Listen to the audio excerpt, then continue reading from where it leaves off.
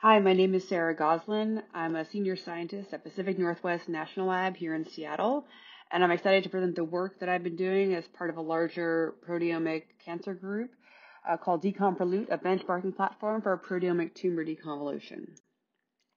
So just as a bit of a biology background for those of you that are not in the cancer world, we measure patient tumors by gene expression or protein expression, and by measuring these values, which are thousands of values per tumor, we can predict prognosis and identify drug therapies and stratify patients and so forth. However, when we measure the gene expression or protein expression of a tumor, we're actually not just measuring the tumor itself, but also measuring all of the cells that are recruited to the tumor to help support its development.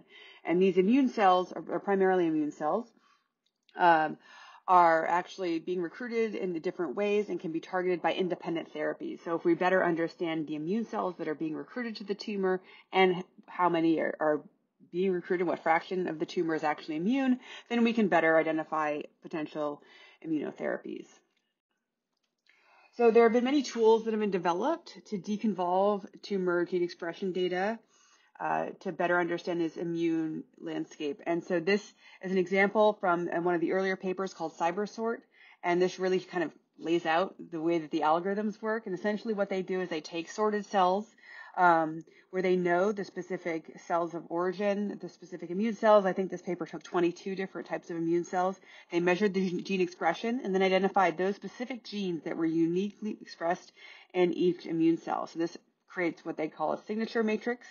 And then they're able to take this signature matrix with their algorithm and deconvolve from a bulk tumor gene expression measurement here the fractions of estimated tumors, of estimated cells in each tumor. And so then you get essentially, instead of just a gene expression value for each tumor, you actually get an immune cell phenotype. And this immune cell phenotype can be used with broader implications to better understand how the tumors are behaving across different cancers. So this has been done as well in 2018. Over thousands of tumors were collected and profiled using these different deconvolution methods, and they were able to identify specific tumor immune subtypes. They classified the behavior of the tumor with respect to the immune system. And these subtypes were able to alter predict the prognosis of the patient down the bottom right here, and how they reacted to the immune system, and actually were able to be targeted via immune therapy in some cases. So it was incredibly helpful in clarifying to understand how the immune system plays a role via gene expression. But really, people haven't really looked at proteomics, and how proteomics can inform tumor deconvolution. And this is kind of striking because most immune cells were actually identified by their protein markers. So, an immunologist can tell you what specific proteins are expressed on different immune cell types. So it makes sense to leverage proteomics data, which has a lot of protein measurements in them, to better deconvolve the patient tumors directly. And we have this data now as part of the clinical proteomic tumor analysis consortium. We're able to we now have over 1,000 different patient measurements across different cancer types. This resource paper is currently in the last stages of press or review and will be released shortly, but is the data that we want to leverage for this project. So really, when we want to deconvolute, when we want to deconvolve these tumors, we're missing one thing, which is the absence of an algorithm that has been measured with a gold standard.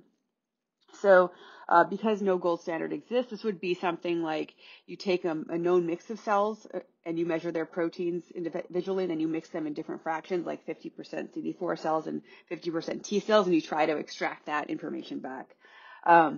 We don't have that proteomics gold standard, so we developed Decomprolute to get around that. And Decomprolute was built to be a computational benchmark to assess the quality of algorithmic deconvolution methods based on proteomic data.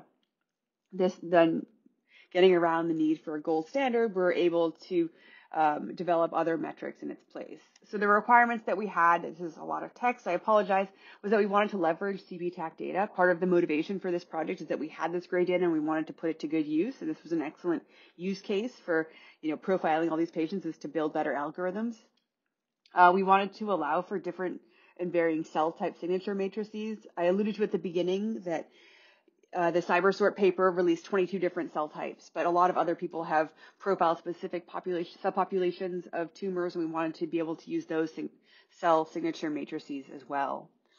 The third requirement was that it be really easy for someone to develop a new algorithm and plug it into the system. We didn't want to have a lot of requirements that made it really challenging, so that we wanted this to really fuel the development of new algorithms. And the last thing was that we were very careful about the metrics that we used to assess performance, so that it would be easy for someone to plug in an algorithm or a signature matrix and assess the performance and use that going forward. So part of the reason I'm here is that we were able to achieve all these requirements through the use of Docker containerization and the common workflow language. So we did this as follows. We took the CPTAC PanCan data set, which has been stored and put on Box, and actually exported via a Python package, but we containerized the Python package into individual Docker containers that explicitly exported the mRNA data and the protein data. And they did that by, I think they did tumor type was one of the inputs, and whether or not you wanted tumor or normal patient data, sample data, so that there was a CWL tool for both the mRNA data and protein data. These refer to directories on the GitHub site if you're wondering why I have different text here. We also created a Docker container explicitly for the signature matrices. We implemented like 4, I might have a 5th one that I added for fun on the GitHub site, so that you were able to ask for a specific signature matrix by name and get it exported in the proper format. We implemented and containerized 4 different algorithms that have been published in the tumor deconvolution space, including CyberSort, which I showed earlier on, that took an expression matrix, either protein or mRNA, as well as a signature matrix as input, and output that predicted cell type fractions that I showed earlier. And lastly, I apologize for the crowding here. We implemented 3 different metrics, one that compared mRNA to protein, one that compared measurements to simulated data, and the third that compared to those immune subtypes I talked about earlier. So now I'm going to walk through how these different metrics work to give you a sense of how we linked up the CWL and Docker. I don't show all of the different workflows in those pretty graphs. I apologize, but what I do show is first the command to run an example, which is on the GitHub IO site that I linked to earlier. But you can also, if you're really patient, copy all of this. And then the YAML file that we use for the mRNA versus protein data. And the reason why we do this mRNA versus protein is that mRNA deconvolution is currently the gold standard in deconvolution. So we thought that if we could find specific algorithms that agreed between protein and mRNA-based predictions of cell types, then we would know that that algorithm would be effective for proteins. So here we show, we just input 2 different cancer types here that we scatter across in the CWL workflow, as well as different algorithms, both run on protein data and mRNA. We only use tumor tissue, we don't use normal. And then we use 2 different signature matrices. And this is sort of the top of the CWL workflow tool. I don't show the whole thing because it's pretty long, but you can go and check it out on the GitHub site if you're really curious. The result of this analysis, it takes a while to run all the different combinations, depending on your machine. But what you're able to do is look at the mean correlation by cell type and across different algorithms here. So you can see that we have, my head is blocking part of this, but we essentially have for each mRNA-based run on the y-axis and protein-based run on the x-axis, we can see how well the different predictions based on mRNA and protein are agreeing based on their mean correlation. So the higher the correlation, the more in agreement the 2 algorithms, the 2 data sets are. And what you can see in this bottom right quadrant here is essentially that MCP counter and XCell both are highly consistent between mRNA-based measurements and protein-based measurements, in that they don't seem to require as much as the data distribution that things like CyberSort require. And that's more into the implementation of their algorithms, but suggests that these 2 algorithms are really robust and will be really should be used on proteomic data. The second benchmark we did was the data simulation comparison, and this used simulated data from signature matrices that we know, and then we were able to compare how well these agreed with simulated fractions. So the results of this end up being automatically generated PDFs that come out and tables that can show you how the mean correlation of a particular cell type with its simulated values, so that we know that we've simulated 50% of the cells, and if we get 50% back, that's a high correlation, for example. So what this generally shows, it compares two signature matrices and shows that across most of the algorithms, this signature matrix performs better. EPIC performs more poorly in on the LM9 fractions here on these different cell types. So it gives you a really granular sense of where the algorithms are succeeding and failing, so you can improve your own algorithm. And lastly, we do the immune subtype comparison, which was another suggestion we had from our working group. And so what it takes is those annotated immune subtypes from the Thorson paper that I showed earlier, and predicts and gives you a sense of how the different cell types are distributed across the different subtypes. So here we have 4 of the subtypes that were predicted in the mRNA data. So we use the immune subtypes from the gene expression data, annotate each patient, and then for all of the patients that are assigned to wound healing, we look at the distribution of predicted cells based on algorithm here. So we have, again, all of the wound healing is predicted to be pretty, we don't expect these patients to have a lot of immune cells, and they don't based on every algorithm. So one of the metrics, again, my head is blocking the important outcome here that we're kind of looking at with this is we're trying to understand, which algorithms actually able to highlight the differences in immune subtypes based on the cells populations.